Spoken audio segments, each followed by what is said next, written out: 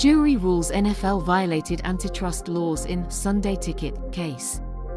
A jury ruled that the NFL violated antitrust laws in how it distributed out-of-market Sunday afternoon games on a premium subscription service.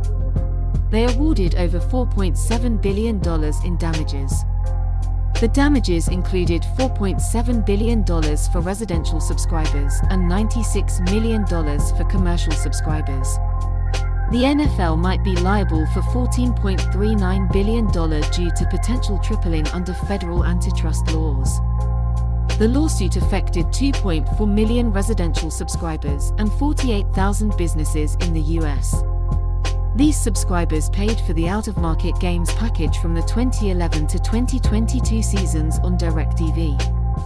The legal claim argued that the NFL sold its Sunday games package at inflated prices and restricted competition by offering Sunday Ticket only via a satellite provider. The NFL stated it would appeal the verdict, expressing disappointment and defending its media distribution strategy as fan-friendly. They called the class action claims baseless and without merit. Post-trial motions, including one to set aside the verdict, will be heard on July 31st.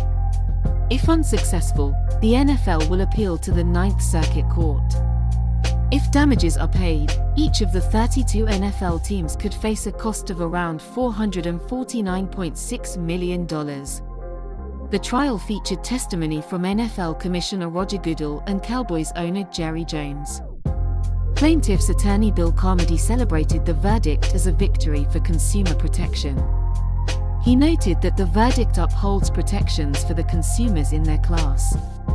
Carmody highlighted a 2017 NFL memo during closing remarks, showing the league considered a distribution model without Sunday Ticket, using cable channels for out-of-market games. The jury, composed of 5 men and 3 women, deliberated for nearly 5 hours before reaching their decision. Any payment of damages or changes to Sunday Ticket will be stayed pending appeals. The league argued its right to sell Sunday Ticket under its antitrust exemption for broadcasting, but plaintiffs said this only applies to over-the-air broadcasts, not pay TV.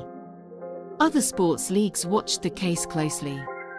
Unlike the NFL, MLB, NBA, and NHL market their packages on multiple distributors, sharing subscriber revenue rather than receiving an outright rights fee. DirecTV held Sunday Ticket rights from 1994 to 2022. The NFL signed a new 7-year deal with YouTube TV starting in 2023. The lawsuit was initially filed in 2015 but reinstated in 2019 after an appeal.